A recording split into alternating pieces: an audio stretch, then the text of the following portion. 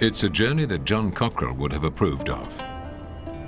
In this desert landscape in South Africa, an ultra-modern steam boiler mounted on top of a tower bears his name.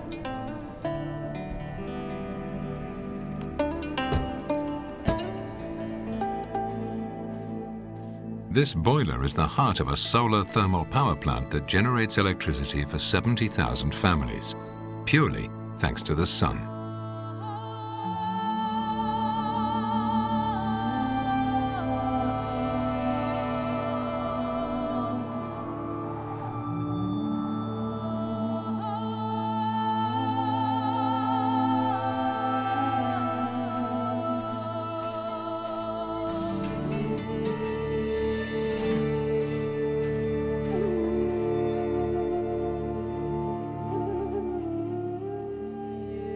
Cockerill, John, industrialist from Liège, one of the first men to succeed in mastering steam, 2 centuries ago. Like all the steam engines he manufactured 200 years ago, this one bears his name. His name can be found in each and every book on the history of science and technology. Cockerill, John. It's a symbol that sticks in the memory.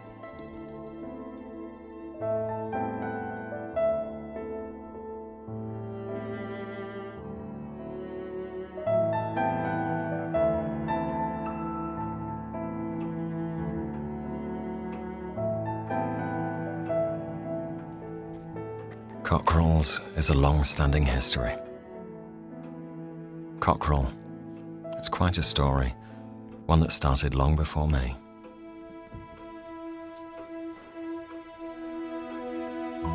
My father, William Cockerill, was an inventor of machines used in engineering. He manufactured mechanical looms. At the end of the 18th century, he left England with the aim of putting his expertise to good use abroad. He first travelled to Sweden and then to Russia. It was in Verviers, however, that he set up his workshop. With his business growing fast, he then moved to Liège. From an industrial perspective, the mechanical spinning of wool is a tremendous business. A spinning mule like this one replaces 40 spinners in one go. Moreover, clients flock from far and wide. William Cockerill's machines are snapped up. It's 1807 and Wallonia steps into the modern age. It will soon be the first region in continental Europe to become industrialized on a massive scale. And this all started just here at the foot of the Pont des Arches Bridge in the Liège workshop of Mr. William. The whole family worked in my father's workshop, including me. I was a simple apprentice. I gained solid experience working alongside the boilermakers and mechanics. The fact that my father's workshop was flourishing was in part thanks to their ingenuity and their work. I will never forget my roots. There's no doubt that as a child, John Cockerill was extremely impressed by his inventive father. He will follow in his footsteps. John quickly dreamed up grand plans. But he needed space. When still only 27, he succeeded in convincing William I, King of the Netherlands, to let him purchase this chateau, which a short while before had belonged to the Prince Bishops of Liège, for a cheap price.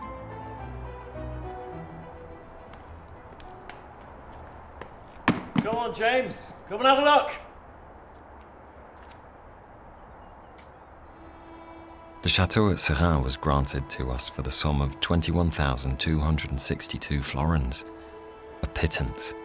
Serin and the whole Liège region owe a lot to the active support given by the Dutch king.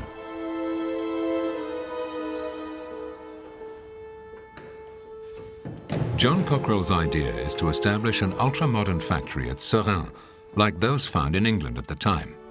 With his brother James, whom he will later buy out, he wants to manufacture what others on the continent are still unable to: mass-produced steam engines.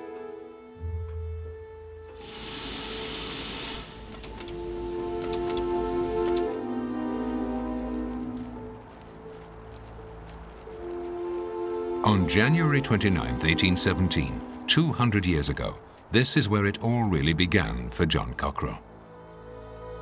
Le 29 janvier 1817 est une date extrêmement importante pour la région liégeoise. C'est ce jour-là que John et James Cockerill, deux très jeunes industriels qui étaient installés à Liège, ont acheté au gouvernement hollandais et au roi Guillaume Ier le château de Seraing, afin d'y installer une nouvelle usine.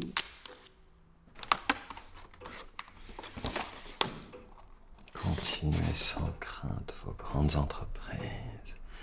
Et rappelez-vous que le roi Guillaume des Pays-Bas a toujours de l'argent au service de l'industrie. Guillaume Ier a aussi compris que le nerf de la guerre pour les industriels était la finance. Donc il va organiser une société pour le développement industriel et favoriser l'installation des Cockerill à Seraing. Belgium does not yet exist in its present form in 1817. It was a Dutch territory and under the grip of an enlightened despot, William I, the King of the Netherlands. The monarch is relying heavily on John Cockerill, whom he's heard excellent things about, to industrialize his provinces to the south. At this point in time, the Liège region is rich in coal and minerals. The region is justifiably proud of its craftsmen and workers who have long specialized in extracting coal and working iron. William knew that it was necessary to develop from this, passing from the artisan stage to the industrial stage. The setting is just right. The chateau of Seraing on the banks of the Meuse is ideally situated, close to coal and mineral deposits as well as manpower. Everything necessary to build a factory. I'm convinced that mastering steam is going to completely upset the apple cart when it comes to industrial methods and also everyday life. It was a Frenchman, Denis Papin, who developed the first steam engine prototype, a major discovery. It was a Scot, however, James Watt, who was the first to create a full-size working steam engine.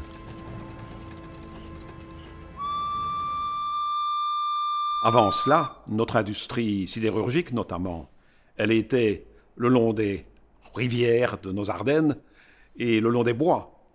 On va remplacer le bois, il n'y en a plus, par le charbon et l'eau par la machine à vapeur. Et Cockerill a compris cela. Dès le début, dès qu'il s'installe à Seraing, il veut faire de la machine à vapeur son premier produit. Et quand on regarde la production des machines à vapeur en Belgique entre 1817 et 1850, plus de la moitié sont produites dans les ateliers de Cockerill. Son objectif, c'est de faire des machines et de les vendre. Mais pour pouvoir faire des machines, il faut le faire, comme dirait l'autre, F-E-R. Donc, il décide de construire des hauts fourneaux, de construire des forges, d'installer des laminoirs, de maîtriser le processus complet. At the time, it was called an integrated plant. The Cockerill factory is the first of its kind on the continent. It will attract a large workforce from all parts, like a gargantuan magnet.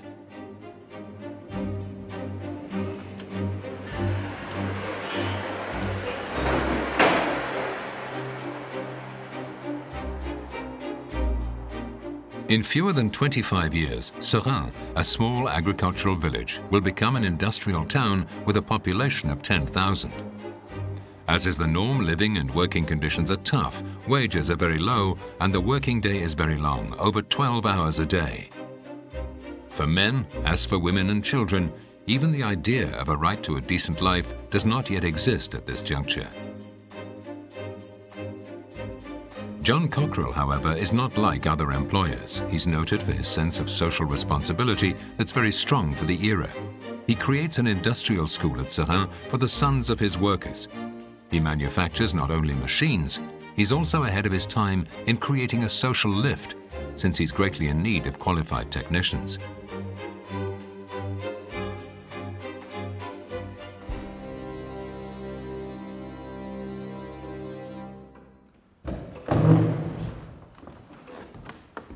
In 1826, the Cockerill factory is already regarded as the largest and most modern in Europe. Politicians, journalists and writers come from far and wide to visit it. His admirers go as far as to call it the temple of the transformation of iron.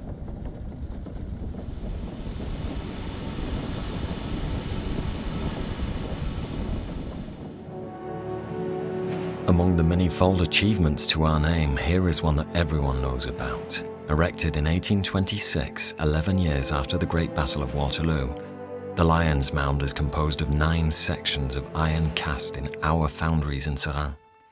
Total weight, 28 tons. This colossus symbolizes peacemaking in Europe after Napoleon. Business as usual. Peace is good for business.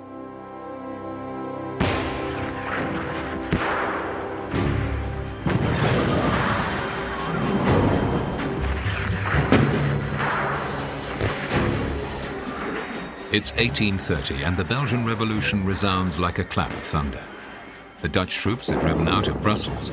Belgium will become a neutral state, a buffer in the concert of the great powers.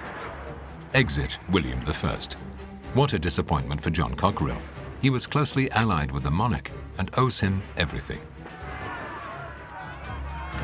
Cockerill a été un fervent supporter de Guillaume Ier, même après la Révolution belge, alors que les autres industriels ont compris que leur intérêt était quand même de participer au développement du nouveau pays où ils étaient installés.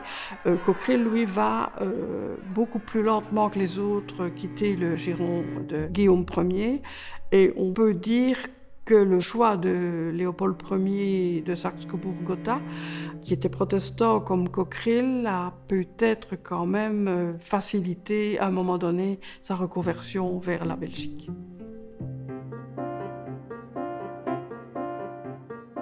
The new state of Belgium will help him by opening up a very promising market, railways. This is an excellent route for John Cockerill to go down. He'll keep his nose to the grindstone and work hard.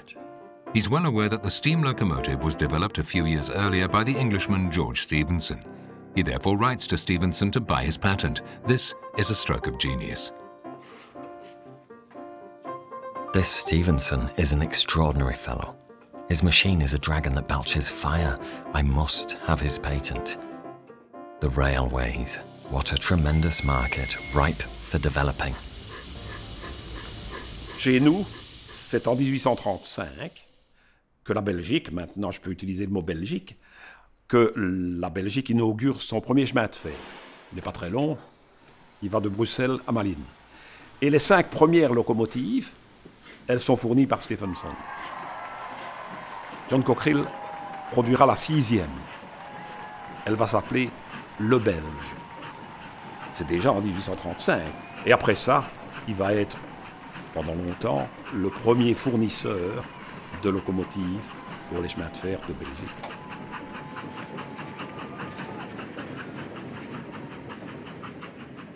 C'est un marché inouï qui se présente pas seulement à cause de la machine à vapeur, aussi parce que dans les chemins de fer, comme le dit le nom, il faut du fer, il faut des rails.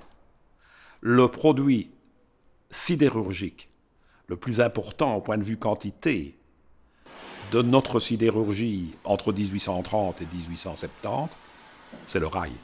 Et on exportera des rails dans le monde entier. This map is the first tourist pamphlet for the railways. The Belgians are discovering a country that has only just come into being, their own. What a superb experience. The city of Mechelen becomes the nexus for all the railway routes. From here, railway lines will soon stretch to Prussia via Louvain, Liège and Verviers. The route will link up with Antwerp to the north, Ostend to the west and France to the south. The construction of boilers, cylinders and motor parts keeps the sheet metal factories, foundries, forges and construction workshops running at full capacity.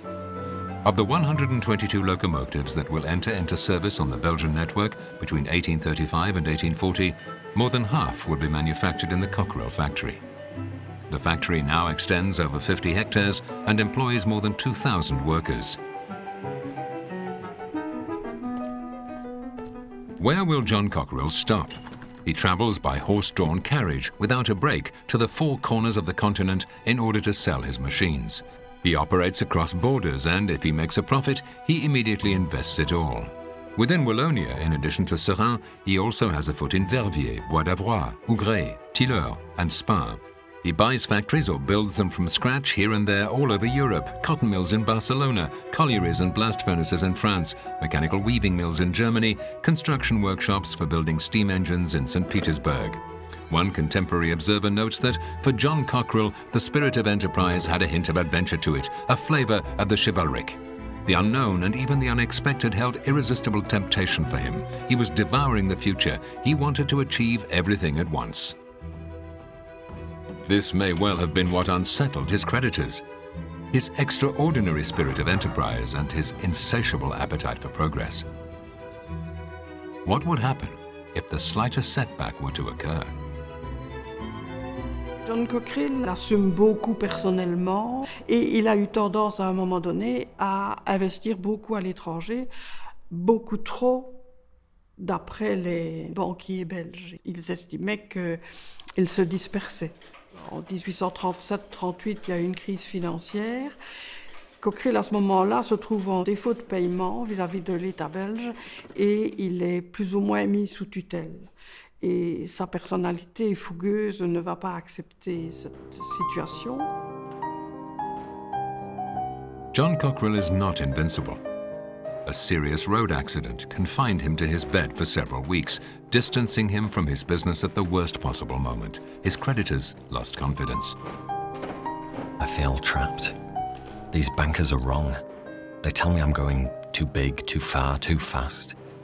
They reproach me for my insatiable desire to invest in new industrial operations. Now that crisis has struck, I can tell that they've lost all confidence in me. I'm so close to my goal. Courage to the last. William I can no longer help him, nor can the state of Belgium. No matter, Cockerill has a plan. He sets off for Russia in his horse-drawn carriage. He's certain that the Tsar, Nicholas I, will help him. Is it not true that the Tsar wishes to industrialize his empire at any cost? That he has a pressing need for men like Cockerill? Yet Cockerill fails to convince him.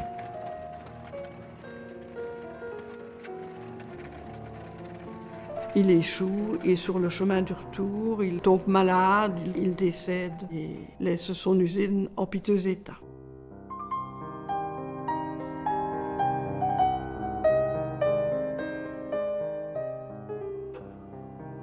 Upon his return from St. Petersburg, Cockerill contracts typhoid fever and dies in Warsaw on the 19th of June 1840. He's just 50 years old. He leaves a widow but no children. His progeny is his factory at Serein, which will need to be saved. The protective shadow of John Cockerill will continue to hover over Serein for a long time to come.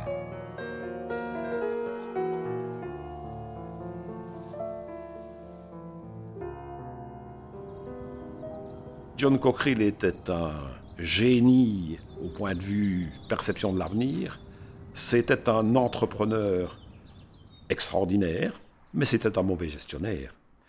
Quand, après sa mort, on va examiner ses comptes, les comptes des établissements Cockerill, on va quand même constater que ce n'est pas un expert comptable. D'ailleurs, et ce ne sera pas la dernière fois, l'État belge va devoir intervenir parce que la situation est catastrophique et on est au bord d'une faillite, donc d'une catastrophe sociale. Mais heureusement, le patron des établissements Cockerill qui va succéder à John, c'est son neveu, Gustave Pastor, et lui est un excellent gestionnaire. Il va assainir la situation et relancer brillamment l'entreprise. My successor knew that one has to innovate in order to progress. It's a Cockerill tradition and will remain so.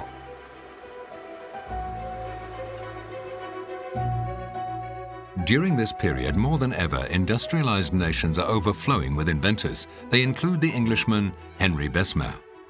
At first, everyone apart from Pasteur laughs at him. But the converter that he develops is a true technical revolution. At Cockerill, he will successfully replace the crucible steel production process.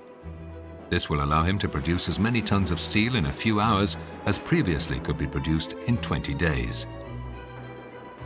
It will also result in a significant reduction in work-related accidents.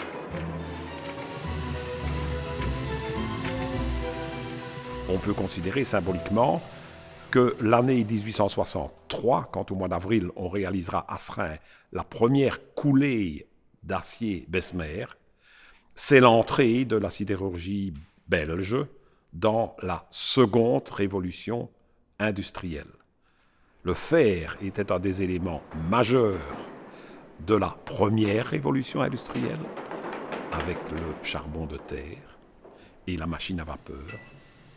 L'acier va être un des éléments de base de la seconde révolution industrielle. C'est réellement un produit extraordinaire et il va révolutionner le monde. Réfléchissez au nombre de pièces autour de l'homme moyen qui sont encore aujourd'hui faites en acier.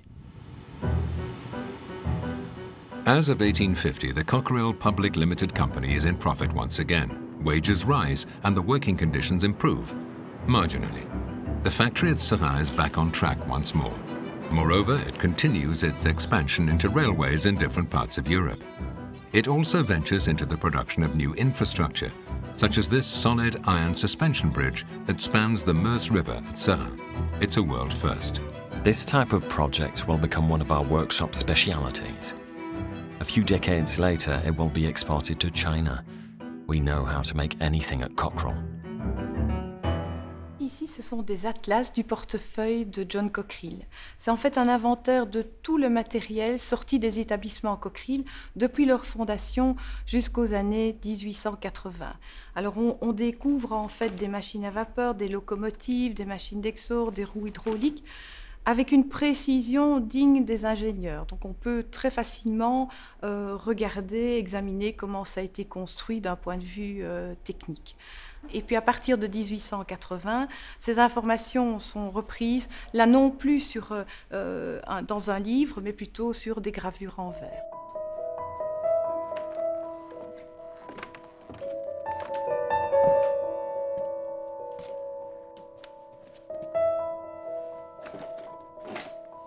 Celles-ci ne sont pas tellement anciennes, il me semble qu'elles sont du XXe. Je vois ici un pont portique qui devait surmonter les accumulateurs à minerais des hauts fourneaux, et ici, une vue des accumulateurs. Certaines avaient un but publicitaire quelque part. C'était montrer au grand public, mais aussi aux clients potentiels, ce que Cockerill était capable de faire. C'est extrêmement intéressant pour les historiens de l'industrie et des techniques. Ces plaques de verre sont issues d'un fonds iconographique très important. À la société Cockerill, avant l'invention de l'appareil photo comme on le connaît aujourd'hui, on a entrepris de photographier donc dès la fin des années 1880 jusque dans les années 50 des prises de vue, de photographies, donc sur plaques de verre, c'est l'ancêtre du négatif.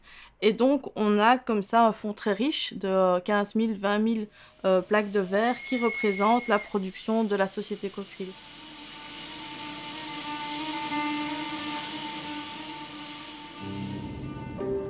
Wallonia is now experiencing the most rapid growth in its history.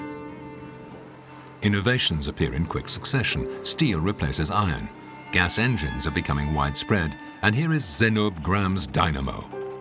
It heralds the advent of electricity, which will dethrone the steam engine.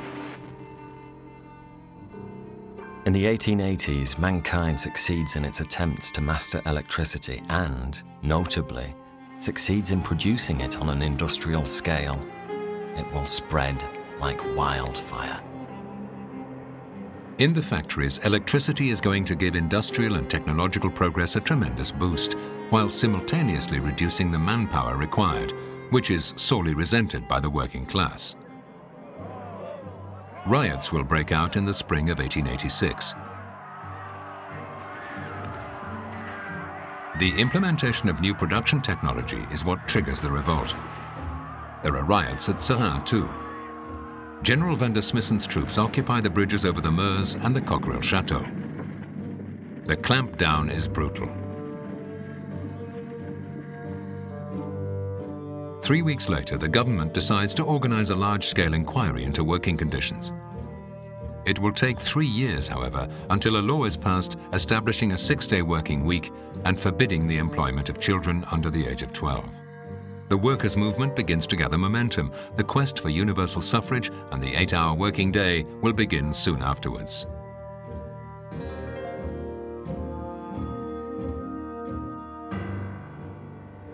Cockerill is now also developing its weapons production, manufacturing cannon for the Belgian army, for instance.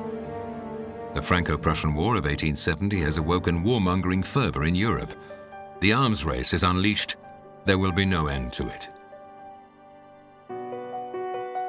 It's also over the course of these years that a brilliant engineer who earned his wings at Cockerill takes over the general management of the company.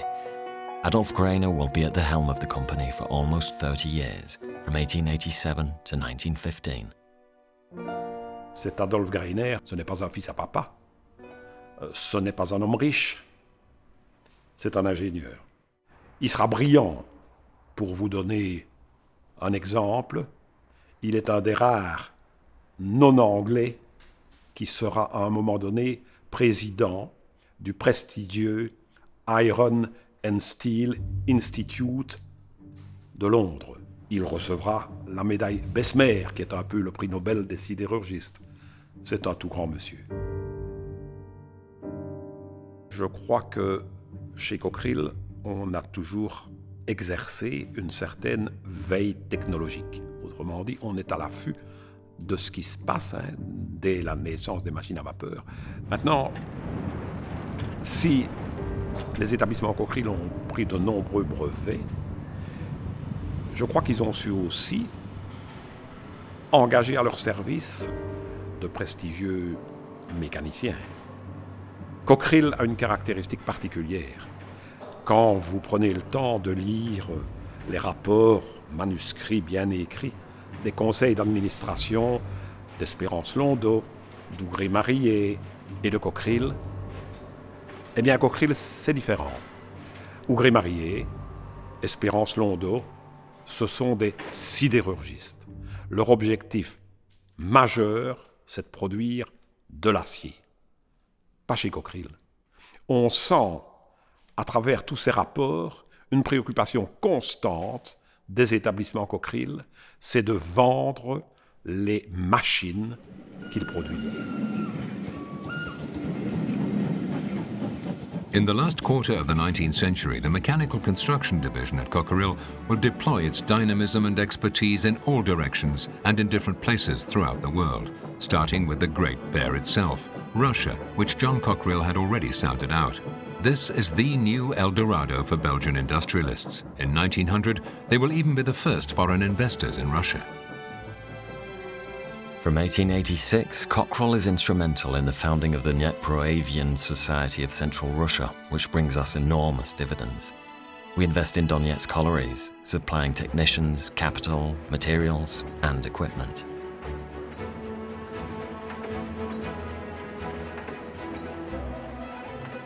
Some industrialists also obtained the backing of big business and the support of the public authorities to create electric tramway companies in, for example, Kiev and Odessa.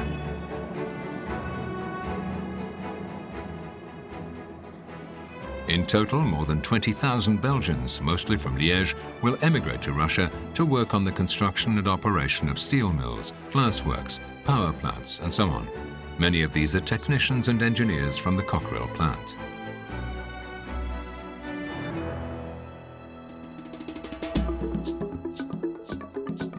King Leopold II, for his part, is dreaming of a colony for Belgium. The explorer Henry Morton Stanley will bring him one on an ivory and rubber platter. The mission conferred on him by the king is to determine the topography of the Congo River on the last terra incognita on the planet. To do this, Stanley requires boats. He orders them from Cockerill. These are the sketches that he sends to the Seraing factory, the steamships that he needs to explore the river. He will receive them in separate sections that will be assembled on site.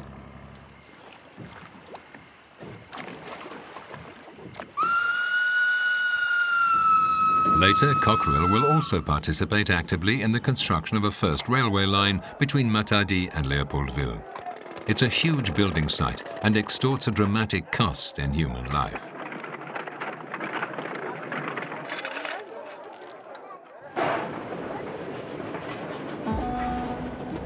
At the other side of the world, the ancient Chinese Empire also wants a railway. It therefore also commissions Cockerill. The Chinese distrust the great powers like the plague. On the contrary, they do not fear Little Belgium, whose industrial and technological expertise they are well aware of. In 1896, the Chinese viceroy pays a visit to our factories in Seraing. He's very satisfied by what he sees. Some months later, we're involved in the creation of a large steel complex at Hanyang on the Yangtze River. Cockerill supplies the capital and the materials. It is Cockerill, too, that trains the Chinese workers and technicians. At the turn of the century, the first Chinese railway is constructed by the Belgians under the leadership of engineer Jean Jadot. 1,300 kilometers of railway tracks stretch between Peking and Hankow. Cockerill supplies the requisite equipment, the locomotives, the rolling stock, the bridges, and notably the bridge that spans 3 kilometers across the very wide, very fickle Yellow River. Indeed, our engineers can be found on every continent, and they are rising to every challenge. They number in the hundreds and achieve such technological prowess.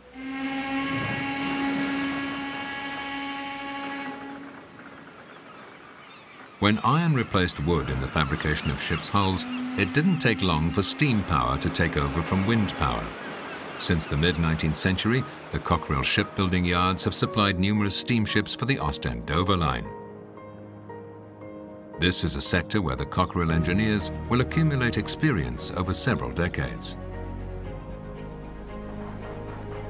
Here, for example, we have the Marie Henriette, a paddle steamer launched in 1893 by the Cockerill building sites at Hoboken.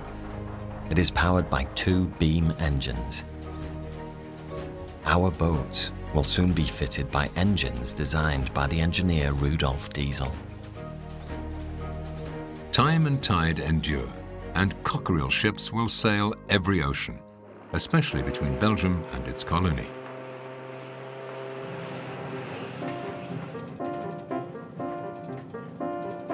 The Cockerill firm reaches gigantic proportions. It employs over 10,000 people and is renowned all over the world. Globalization, fittingly, now also spreads to large universal exhibitions. Windows on industrial and technological expertise, they already attract millions of visitors. Our expertise in mechanical construction will clearly be present at all of these great exhibitions, and inevitably at the one in Liège in 1905.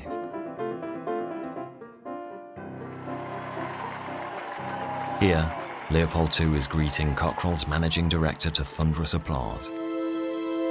Here is the brand new Pont de Franier Bridge, completed for the Expo by our workshops in Seraing.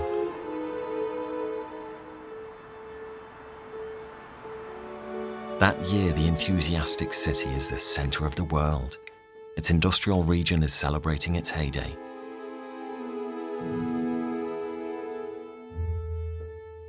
La Belgique est une des puissances industrielles les plus importantes au monde. Je dis bien au monde. Hein? Et Liège a une réputation internationale. Le MIT, le Massachusetts Institute of Technology de Boston, est considéré aujourd'hui, je crois, comme la meilleure école d'ingénieurs au monde. Eh bien, il me semble qu'en 1900, le MIT de l'époque, c'était Liège. Savez-vous qu'en 1900, il y a plus de 2000 étudiants ingénieurs à l'université de Liège et plus de la moitié sont étrangers. On était aussi au top dans ce domaine-là.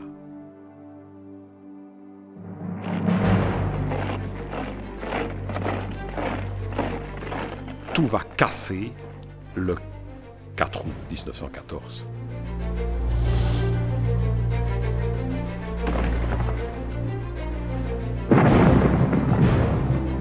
When the German troops invaded Belgium at dawn on the 4th of August, brutally violating its neutrality, there was utter shock. Especially in Liège, where the links with Germany, intellectual, industrial and commercial, had been so strong previously. All this is crushed underfoot in a few short hours.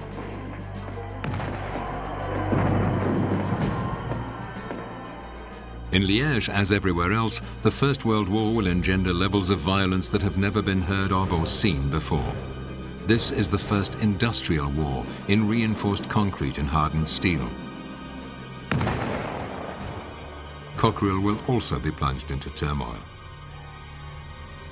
Alors le problème, c'est de savoir, une entreprise sidérurgique et métallurgique, qu'est-ce qu'elle peut produire à usage strictement civil et belge pendant la guerre sans que l'ennemi prenne des directives, impose des choses, etc. Alors la conception à ce moment-là des patrons, c'est une conception très patriotique. Il y a une entente entre Ougré-Mariey, Cockerill, la société John Cockerill, et les ateliers de la Meuse pour ne pas fabriquer pour l'ennemi.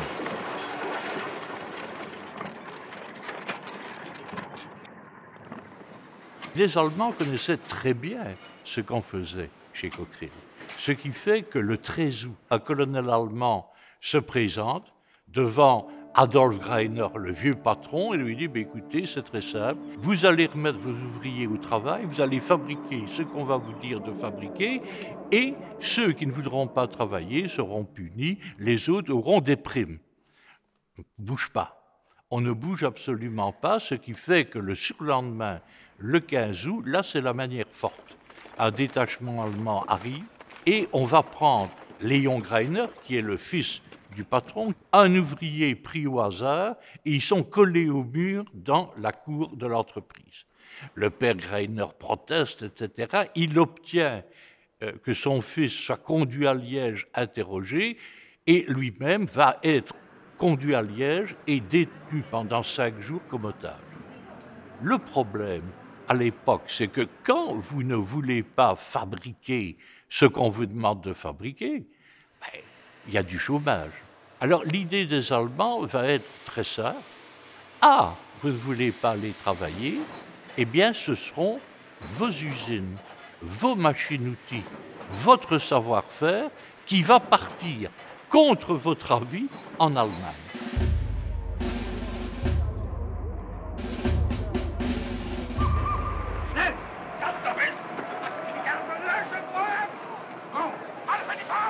Les Allemands vont créer des organismes spéciaux qui sont chargés de démolir les usines belges.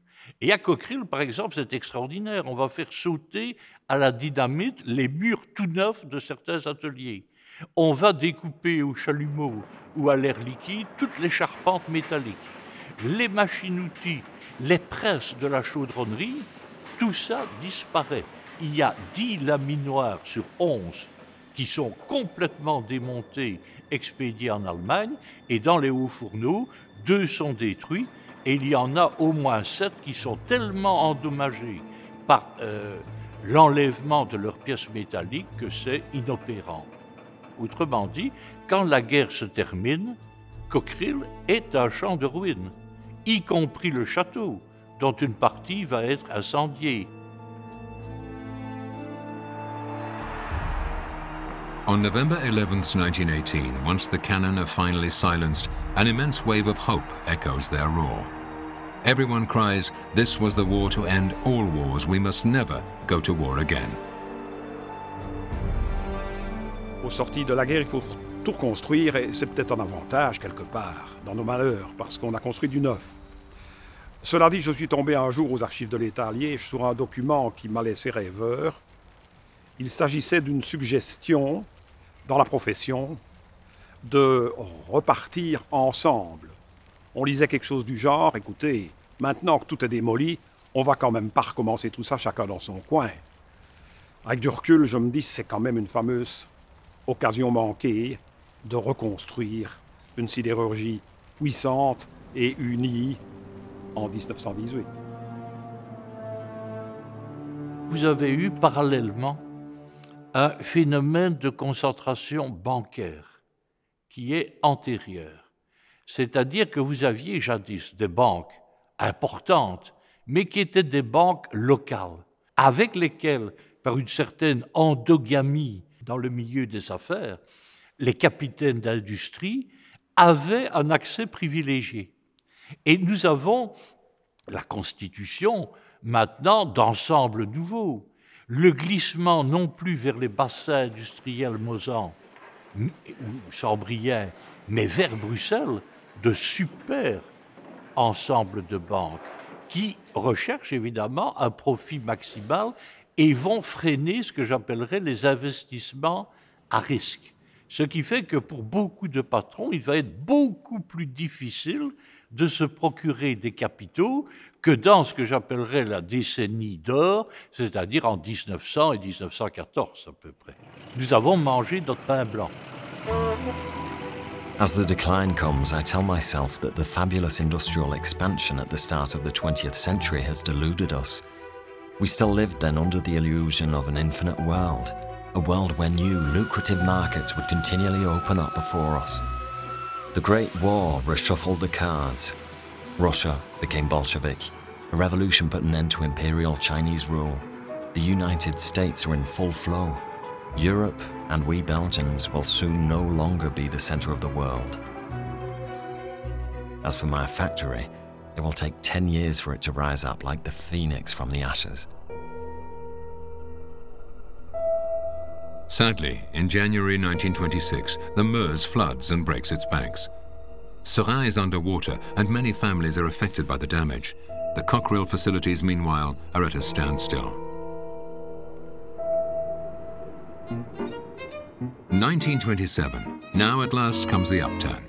Cockerill is running once again at full capacity. This is the time for the Seraing factory to celebrate its 110th anniversary in style, the 100th having been passed by due to the war. The event receives extensive press coverage. The photographers arrive en masse. On the 1st of October, the soldier king Albert I arrives at the Château of Seraing to rapturous applause. Mesdames et messieurs, l'histoire des usines Cockerill, dont nous célébrons aujourd'hui le jubilé, donne un exemple impressionnant de ce que peut l'initiative d'un homme, d'un ouvrier qui n'a pour toute fortune que son intelligence, mais qui voit juste et dont les idées sont servies par une inlassable ténacité.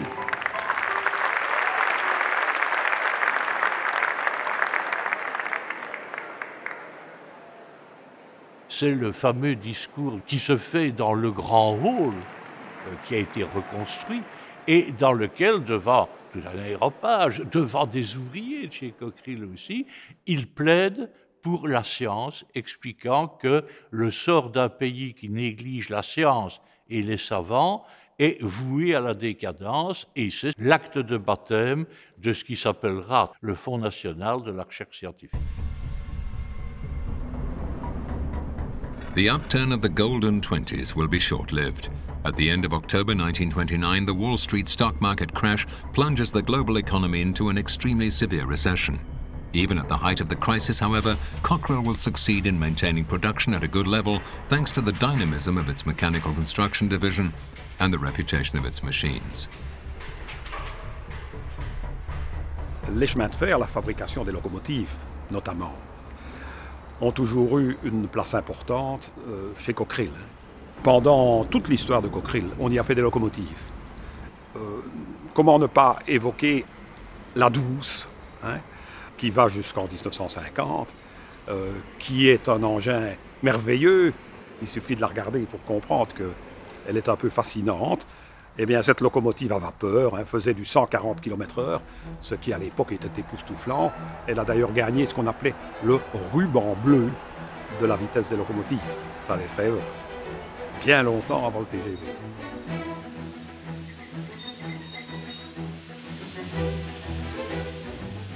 One writer, Henri Vincenot, writes, "It seemed immense to us, long and cigar-like in shape with its conical head and very slim body. It had an indescribable allure and a grandeur about it that fixed us to the spot." The problem in the interwar period is linked to the fact that the industrial region in Liège feels increasingly landlocked. The Cockerill factories especially need, indeed have needed for a long time, swifter access to the port of Antwerp to guarantee their incoming supply of raw materials and the exporting of their products. After 10 years of work, the end of July 1939 sees the Albert Canal inaugurated with great pomp and ceremony. Yet, it will not reach its full potential capacity for another 6 years, and with good reason. On the 10th of May 1940, we're at war once again. Trains will play a pivotal role here, not only because they revert to being virtually the only mode of transport available, but also due to eminently strategic reasons. On va quand même continuer à produire sans avoir le sentiment de produire pour l'ennemi. Parce que les grands bombardements, par exemple, sur les guerres de triage, sur tout ce qui sert à l'infrastructure des chemins de fer dans notre pays, mais les rails, il faut bien les refaire. Sinon, le ravitaillement qui vient de la campagne n'atteindra pas les villes. Pour les capitaines d'industrie belges, ça signifie quoi? C'est rester patriote, c'est-à-dire en ne fabriquant pas selon les desiderata ou les commandes de l'ennemi, mais continuer une activité pour ne pas créer une masse de chômeurs, mais surtout pour que l'ennemi ne puisse pas les déporter en Allemagne en s'abritant derrière les mêmes prétextes qu'en 1914. Alors, ce sont des distinguos très subtils qui vont alimenter des flots de postillons oratoires et des flots d'encre imprimée. Comment faire la limite? Par exemple, la société Cockerill va dire mais pendant la guerre, nous n'avons rien fabriqué que l'Allemagne pouvait utiliser directement. On se bornait à faire des billettes, c'est-à-dire du fer non ouvré, et à fabriquer des gueuses de fonte, etc. Mais là, c'est tout le problème, évidemment. Parce que ces billettes, si même on ne sait rien en faire tout de suite, si vous les refondez dans une usine d'Allemagne, etc., vous avez quand même de quoi faire une production de type militaire.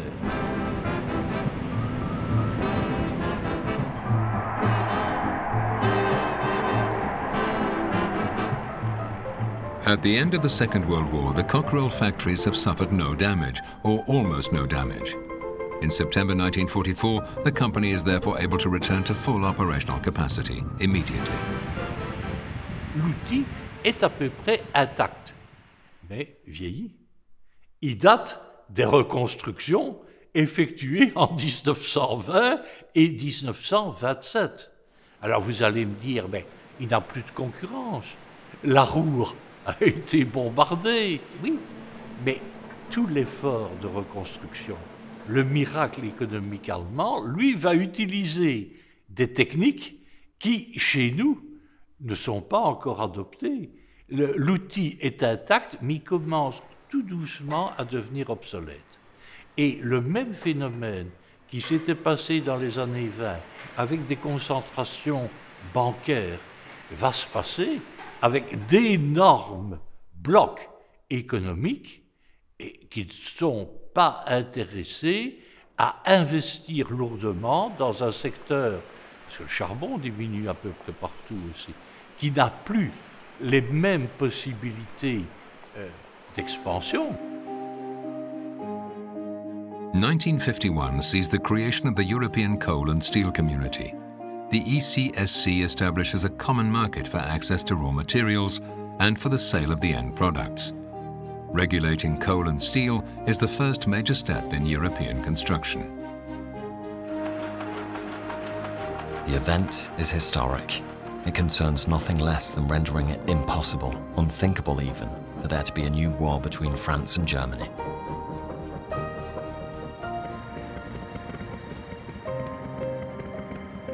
C'est-à-dire que nous entrons dans une économie qui ne connaît plus de frontières, qui est une économie au niveau européen, en attendant de devenir une transatlantique, mondiale, etc. Et là, c'est un tout autre sujet, un tout autre domaine que celui de l'historien.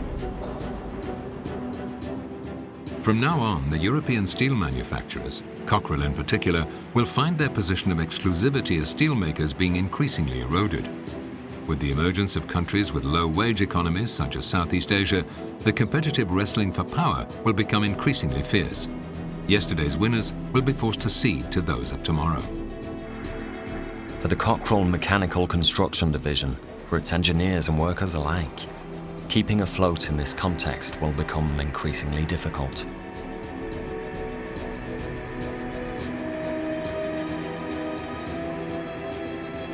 Je suis entré à la construction mécanique de Cockerill le 1er avril 1957. On fabriquait de tout. C'était l'atelier de polyvalence par excellence. Donc on voyait sur les mêmes machines, c'était ça le paradoxe, on voyait sur les mêmes machines passer des pièces de gros moteurs dits marins, gros moteurs diesel marins, des pièces de turbines, des pièces de mécanique diverses, des pièces d'armement, des pièces lourdes de métallurgie. Tout passait, tout ce qui avait un caractère mécanique et mécanique lourde transitait par ces machines. Et c'est ce qui était extraordinaire, c'est que les ouvriers étaient capables de passer d'une pièce à l'autre pratiquement dans une succession immédiate. Ce qui, évidemment, était très bon pour leur capacité technique de savoir tout faire, mais qui était extrêmement pénible au point de vue de la rentabilité et la productivité de l'atelier.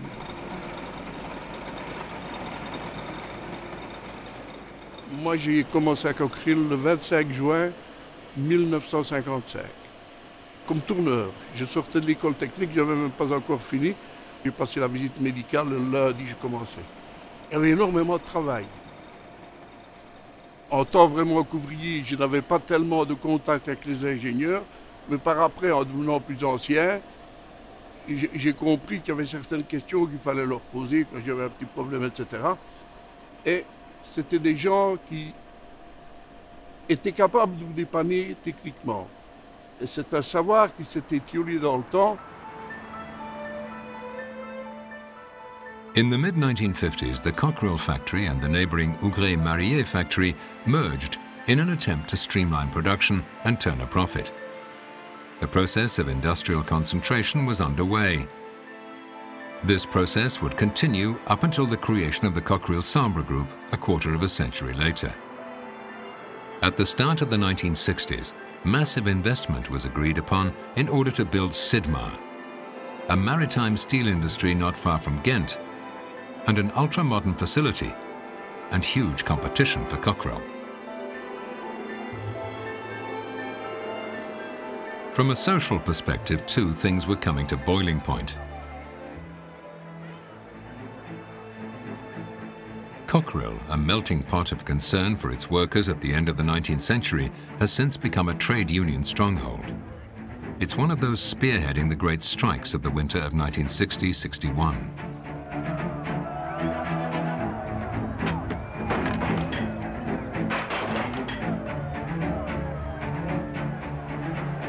For the first time, the Walloon steelworkers considered the aging of their industrial facilities and the lack of investment and modernization. The gap with the north of the country widens. A painful realization that will weigh on all the negotiations on which the future of Walloon steel will soon depend. At Cockerill, we are increasingly focusing on steel and less on mechanical. Pendant la période, disons les années glorieuses de la sidérurgie, je dirais essentiellement entre les années 1950-1970, les produits sidérurgiques étaient incontestablement plus rentables que les produits de la mécanique et on était un peu considéré, je dirais, comme un glorieux vestige du passé plutôt que comme un élément d'avenir. Donc on était un peu marginalisé.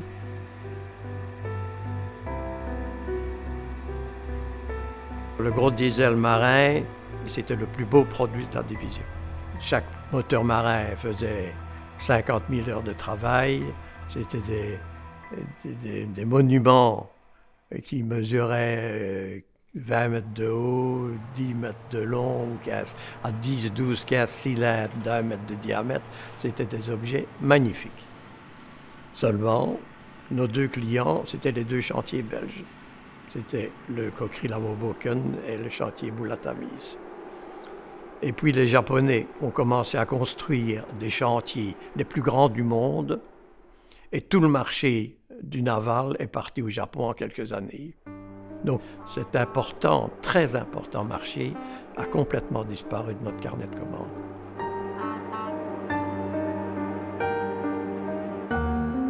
With the first oil crisis at the end of 1973, the global economy enters a new period of recession. The following year, the European steel industry and the Walloon industry in particular fall apart at the seams. In September 1975, Cockerill's order books are desperately empty. Walloon Steel, which is still managed by Général de Belgique, is on the verge of bankruptcy. The state of Belgium will shortly be called to the rescue, as in the past, to save the fittings and avoid a social catastrophe. The Cockerill paddle steamer is listing dangerously, and its mechanical construction division is in fatal danger. Elle aurait pu effectivement disparaître, donc on a cherché les solutions possibles pour une filialisation de la construction mécanique, pour être ensuite éventuellement totalement indépendante financièrement. Et c'est fin 82 que nous avons signé la naissance de CMI, Cockerill Mechanical Industries. The business immediately repositions itself within a new market that seems promising, nuclear power. The company is involved in the construction of the Belgian nuclear plant and supplies large mechanical parts. Profitability is forthcoming, at least to begin with. The initial expectation was to construct 9 nuclear power plants. After the 7th, though, the Belgian government decides to call a halt.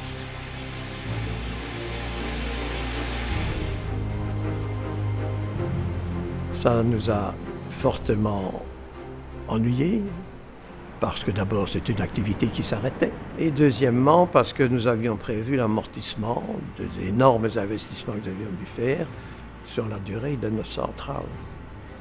Il a donc fallu à ce moment-là faire un amortissement accéléré qui a conduit aux 2 années sombres de 87 et 88. In the interim, Cockerill-Ougray and Hainaut-Sambre have merged. The two steel-making regions of Liège and Charleroi are united, for better or worse. But the ordeal is not yet over for Walloon Steel. The state of Belgium is forced to appeal to a high-caliber French rescuer. Je crois que Jean Gandois a rappelé aux sidérurgistes que le problème, c'était pas de produire, mais c'était de vendre, et qu'on ne pouvait produire que ce qu'on était capable de vendre. Donc, à l'époque, Liège était réuni avec Charleroi, nous étions à Cockerill-Sambre, on avait 4 aciéries, le plan Gandois en supprime 2. Si on regarde le personnel, en 1970, Cockerill-Sambre occupait 20 000 personnes de plus qu'en 1990. Donc ça a été un moment extrêmement douloureux, mais indispensable. La survie de la sidérurgie wallonne en dépendait. Vous savez, on se méprend toujours sur le temps psychologique et le temps biologique. Le monde va très vite, les techniques changent brutalement, les marchés changent brutalement. Nous en avons des exemples aujourd'hui. Et on voudrait que les hommes dans leurs habitudes, les hommes et les femmes dans leurs habitudes, s'adaptent de manière instantanée. Ce n'est pas possible. Ce n'est pas possible. Et si on veut forcer, alors là, on casse psychologiquement et on démotive. Alors il faut aller aussi vite que possible sans casser.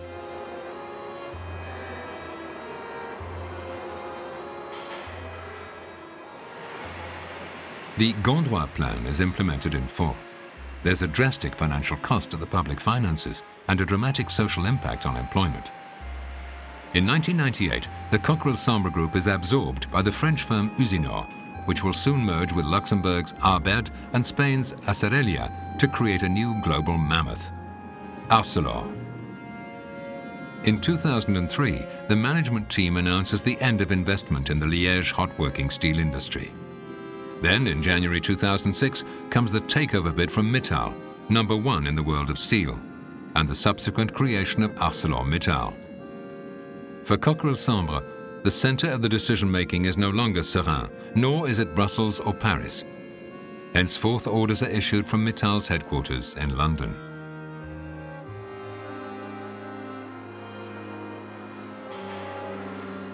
So this is how my factory became part of the global steel casino.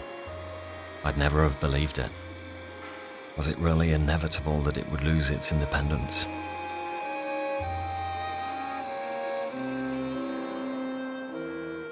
C'est une question extrêmement difficile.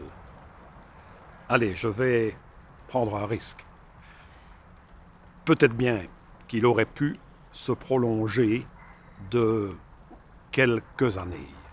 Je dis cela parce qu'il existe quand même en Europe, en Allemagne, à Salzgitter, en Autriche, chez Wöst, en Suède, il existe quand même des groupes sidérurgiques de la dimension de celle qu'avait Cockerill Sambre, qui tournent toujours. Donc il est possible que si nous étions restés maîtres de notre destin, aujourd'hui, peut-être, notre sidérurgie à chaud fonctionnerait encore. Mais à terme, elle était quand même condamnée. Ah, moi, je l'adorais. Parce que quand j'avais fait une pièce, j'étais fier de ce que j'avais fait. Ça, oui, c'est une véritable fierté. Il y a des pièces magnifiques de réalisation. À un moment donné, vous vous demandez, parce que c'est bien moi qui ai fait ça, quoi.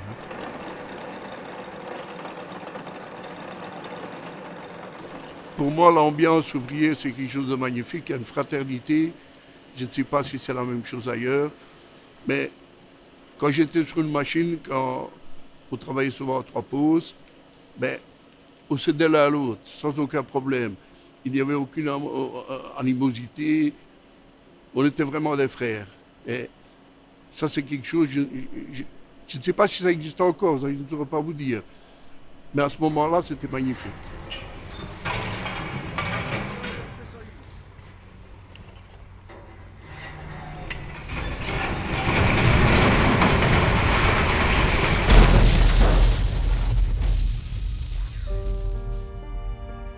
The Liège hot-working steel industry is finished.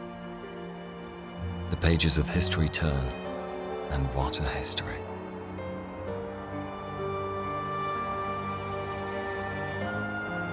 Two centuries of impact on the industrial region and on its landscapes, atmosphere, and people.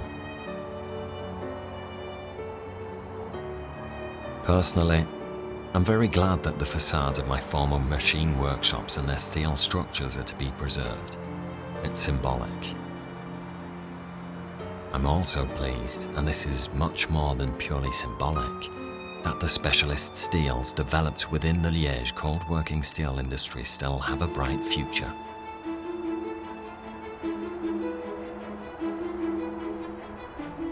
As for Cockerill's former mechanical construction division, today it is known as Cockerill Maintenance and Engineering.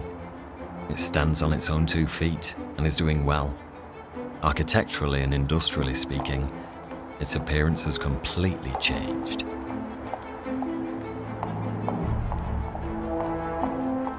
Here is the engineer who has moved into the chateau at Seraing to take over the reins of my factory. He's passionate about steel, just like I was. Like me, he is developing the business along international lines.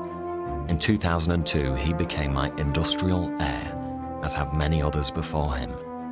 Avant d'acquérir l'actionnariat, j'ai pendant près de 3 ans présidé cette société sans avoir de rôle opérationnel, mais j'étais un observateur de cette richesse technologique qui était un petit peu latente, qui était un petit peu, je ne veux pas dire en sommeil parce que les gens étaient vraiment méritants. Pendant 20 ans, il y a eu des pertes énormes, successives, qui auraient pu démoraliser, mais le fait d'avoir cet amour de la technique, cette passion pour la technique, a maintenu au poste un certain nombre de cadres, d'experts, Et cette expertise, il fallait la libérer.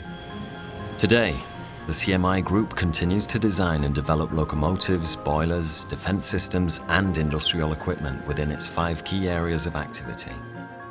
It is also extremely active when it comes to the environment, not something we concerned ourselves with in my time. In total, CMI employs more than 5,000 people around the world. It is established within 24 countries, notably in India, China, and Brazil. There are not many workers left at Seraing, it's true. Those who remain are maintenance specialists. On the other hand, the engineering offices are a training ground for engineers. Some are the sons or grandsons of the workers, and they are developing solar receivers for the key Solar One power plant in South Africa. It is a major industrial and technological challenge, the sort I enjoyed tackling. What a challenge young engineers face when dealing with the heart of the problem of global warming.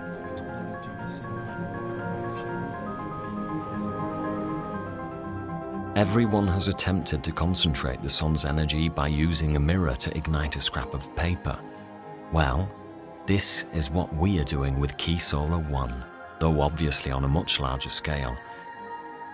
To give you an idea, our engineers have succeeded in concentrating 500 times the energy of the sun over 1 square meter. This is how we produce the high temperatures necessary for the pressurized steam that actions a turbine, creating electricity.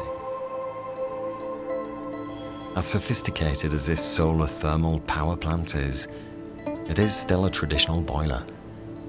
It has all the essential components, just like the steam engines that I was manufacturing 200 years ago.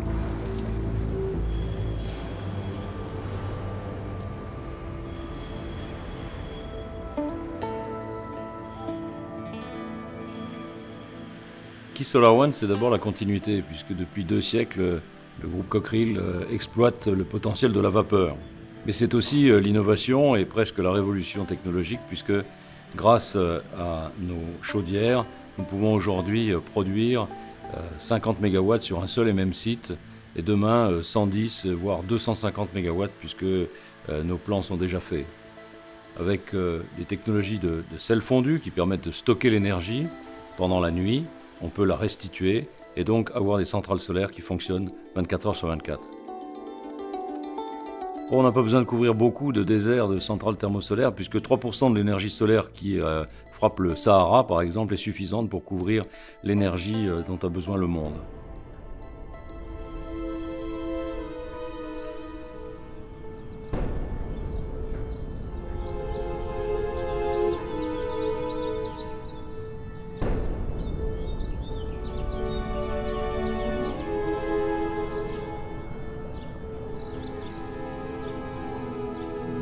Il a laissé vraiment ici, à Seraing, à Liège, et en Wallonie même, hein, vraiment une empreinte incroyable pour un Anglais.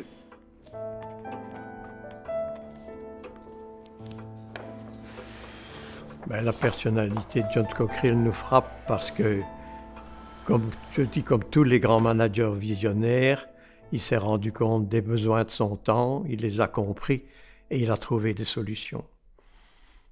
Les temps changent, les problèmes changent, mais de tout temps, il appartient à ces grands managers de comprendre les problèmes de leur temps et de les résoudre.